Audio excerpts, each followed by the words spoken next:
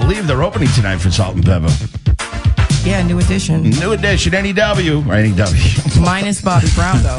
Wait, he's not. That's right. I heard that Bobby's not on. Had to step out on the tour. Yeah, last Tuesday they released a statement saying that Bobby Brown will not continue on the 28 city tour. So he's gone. So he's gone for the whole tour. He's gone for the whole tour due to undisclosed health problems.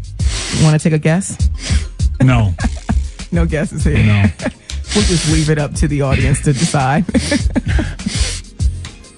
So we're going to be sad to see him go, but I'm just saying. The show must go on. I'm just saying. Back in the day, he was like the Dunkin' Donuts dude, man. He had rings around those. That's all. I've been privileged over my years of doing radio to see things and hear things that would make great radio, but maybe I shouldn't share. Yeah. And, you know, back then, it was easy to kind of keep things under wraps. Right. With social media, Instagram, Twitter. And he's just getting old, though. He's just getting old. He's winded. You know, can't handle all the songs. You know, New Edition does a lot of dancing. They do a lot of moving around. When they start the ending heartbreak, you know, he can't handle it. It's too bad for his heart. Isn't he the king of R&B, though? He is the king of R&B. And by the way, New Edition, original boy band.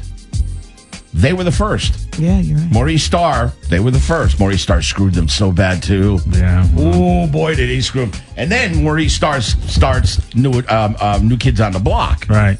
Now, that deal with the boys were a little bit better than the New Edition thing, but the New Edition, guys at New Edition got so screwed during that deal. Oof, they made no money. No money. Maurice Starr made all the cake. They're doing it now, though. Yeah, that's true. Well, they're catching up for things that they could have had back in the day. So tonight, it's Salt and Pepper is going to be the headliner of the show tonight. So, G, you have been practicing. Is she working up a sweat in the DJ booth? A little bit. Can you give us a little tease on what you were about to do coming out? I'm going to play a little salt and a little pepper. That's my tease.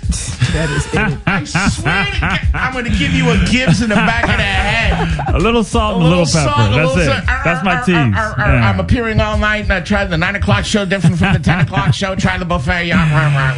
Let's just say it's going to be some joints that you love. It's going to be some joints that you haven't heard in a while. But it's going to be a lot of, shh, when you hear it. And it's all about pre-gaming tonight, so keep with us. It's coming up next at WPGC. This is WPGC. The jams play here.